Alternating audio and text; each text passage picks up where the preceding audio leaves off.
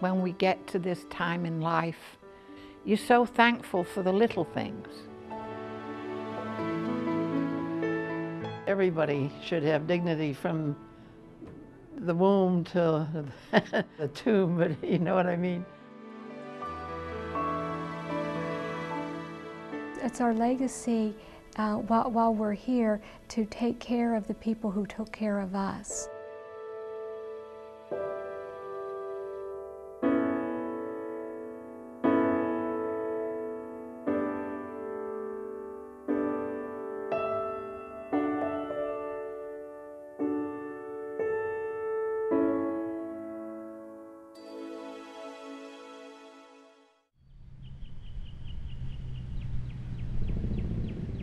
Adult Protective Services is a service within Henrico County Social Services, and we have 8 staff people who actually go out and visit people in their homes when you would say they may be in a crisis situation. Adult Protective Services is for a person who is experiencing either abuse, neglect, or exploitation financially, and they need someone to help intervene and offer options so that the issues can be resolved and they can move on and feel safer. It's usually people who are at risk, and that's why we're there. But we're there for a short period of time to offer services, to help coordinate between family members and services within the community. And it's been extremely helpful to a lot of people in the county when they don't know where to turn and they feel overwhelmed. Over 60% of our cases that we work on each month are self-neglect, which refers to individuals who have become isolated, perhaps lonely, confused, aren't following up on medical needs, and perhaps mixing up medications, a number of different reasons that someone would find themselves self-neglecting, and we can help there as well and do with over 60% of our cases being self-neglect.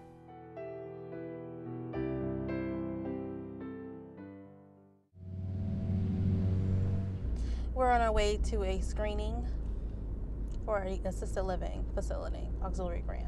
We do 2 types of screenings. One type is for the auxiliary grant for assisted living facilities, and we do the second type for personal care and nursing home screenings for services. Without the screening, they would not get the benefit and they wouldn't be able to live in certain situations. Okay, so we're just going to go over your reassessment. Okay. Any therapy that you're receiving right now? No. No? Okay.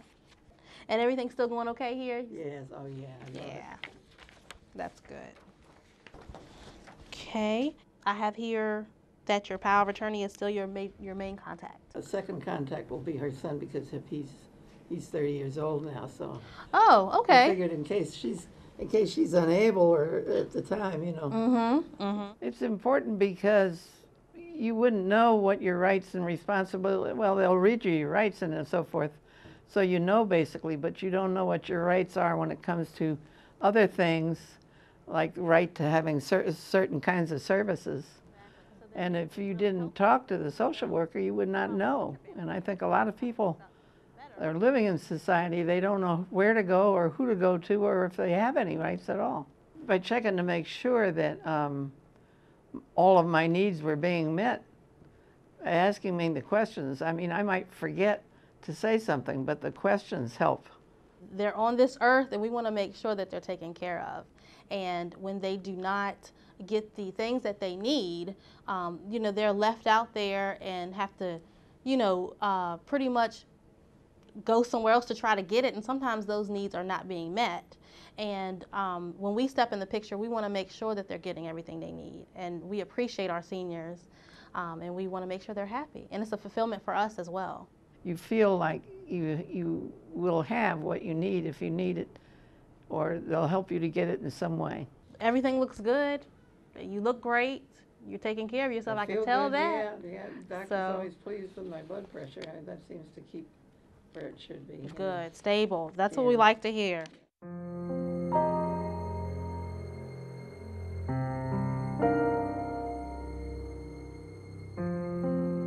We all like like to be in control of our lives. I think from the very beginning, that's one of the things that just seems like something we enjoy, is to be able to make our own decisions, be in control of our future, our own destiny.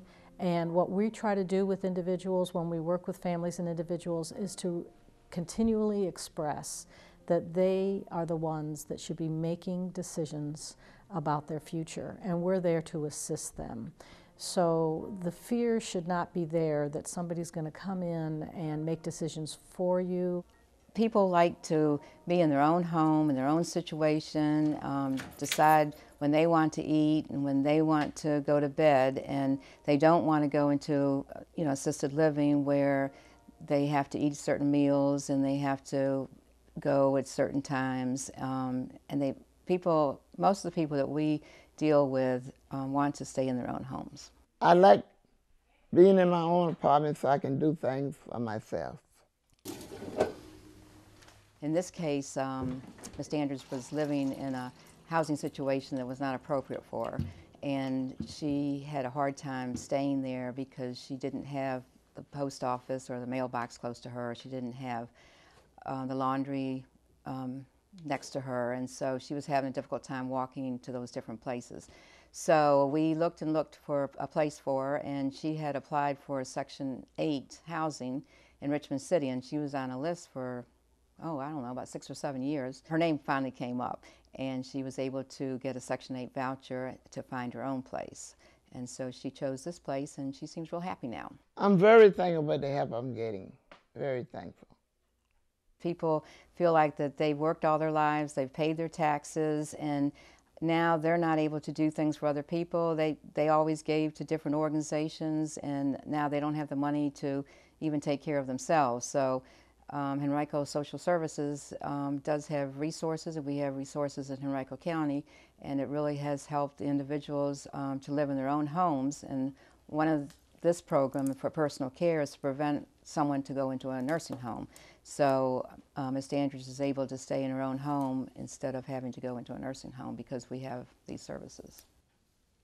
It's very nice to have someone, if you have a problem, to get in touch with. Very nice. We receive a call from the community saying that a person may not be going to the doctor's office or may not be getting any meals, and it's very isolated. Maybe their relatives or friends aren't coming to see them. Now, in this particular situation, Ms. Andrews needed some help in the home with light housekeeping, meal preparation, and we were able to give her 10 to 20 hours per week of companion services. And that worked out real well, except she eventually needed some more services, so now she's on personal care with the Medicaid services. And so now she's receiving about 4 or 5 hours a day of personal care in the home. Do you have any bills or anything that you need for me to call about? Remember that St. Mary's bill that you had? This bill ain't been paid, right? Right, that bill has not been paid. I worried a lot until I moved over here. I don't have to worry now. It's great to know that someone cares. Well, I think sometimes there's a misconception that if you come to us at Henrico County Social Services that we have housing, that we have transportation, when in essence what we really have is a great knowledge of community resources, and with that we link individuals to housing and transportation services, for example, out in the community. So we do a lot with information and referral, but we also coordinate setting up those services for people, monitoring to make sure that they really do work out. And with each person we have a service plan, for example, and within that service plan we have particular goals and objectives so that that person can feel safe again and no longer at risk. And these community supportive services help them live independently or help them live maybe with some help, but continue their independence even though they might have some dependencies that they need help with. Senior Connections is the area agency on aging, and they cover our area and have quite a few services that they provide to the elderly. And we are able to work with them when we come across an individual that we know really has a number of needs, and they do the same. If they someone's referred to Senior Connections and they want our help, we work together, we coordinate. Senior Connections does a lot of things. We are one of the, I believe, 26 area agencies on aging in the state of Virginia. And the services that we offer are designed to keep seniors over 60 in their homes so they can age in the community. So how are things going with your bill payers? I see him because he come to my house. So he's still helping you once a month pay your bills? He paid the bill. Right. He write the bill. Well, he writes the checks, exactly. Right, it's still your money, but he's writing out your checks for you. I love Henrico Social Services. I feel so blessed to be working with such a great group of people. I can call them, even if it's not like an official complaint, you know, a referral that I have for them, just call one of the social workers, get their input, and they can say, yeah, go ahead and call that in, or just get some input from them. And when I do call in, you know, that I'm concerned about a client, they follow up on it right away. You feel like you're somebody because you're home by yourself. You don't have nobody to talk to. Sometimes somebody come and visit you, ask you a whole lot of questions, how you feel, this, that, and the other. 6, 7. The Friendship Cafes are just wonderful. There are 4 in Henrico County. They meet various days and times. They go, they have a hot lunch, they have different activities, and just, I swear it's like going into a junior high cafeteria because just the dynamics, you know, they sit at little tables and they all kind of have their own personality, but again, that gets them out of the house, it keeps them active, we have transportation, and they just thrive there. They really do.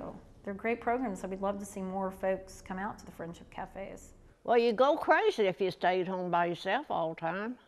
You'd be talking to yourself. Over here, we can talk to each other, tell our troubles. I found that all the gifts that I have in me, I've been able to share with other people. And it's been such a blessing when I see them happier. 6, 7. I must like it because I keep coming.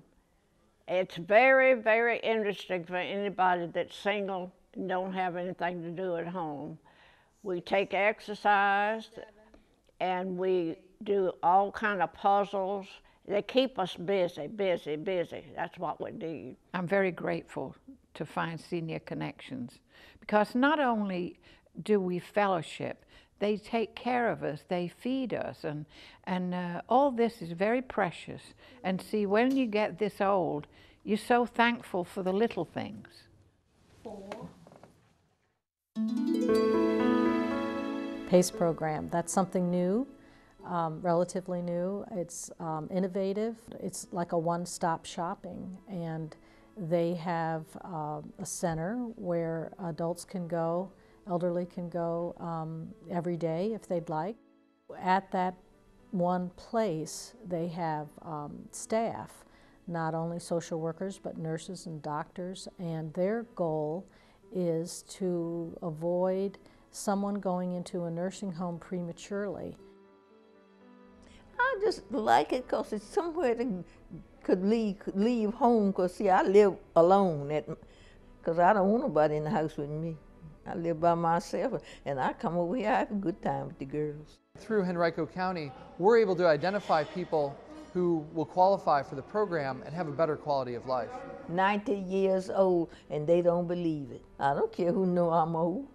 It's a nice place to go. And it's nice people that waits on you, the people that work here, and it's nice people that you can meet and talk to and make you feel good. Meals on Wheels is a great resource for our seniors and disabled people. I had a lady who we learned that she had some lab work done and she was anemic. And I mentioned that there's 2 kittens that she's caring for outside her home. And I said, and can you provide some kitten food? Because I know that she needs some help with that too, and so Meals on Wheels is a great resource. They also provide a benefit for our seniors and disabled who have pets and may need some help with paying for the food for them. We're really there to help. We're there to learn what's going on, to offer services, and you know, we have within all the social workers in our unit, we're able to link people to community services, and we know the landscape of resources.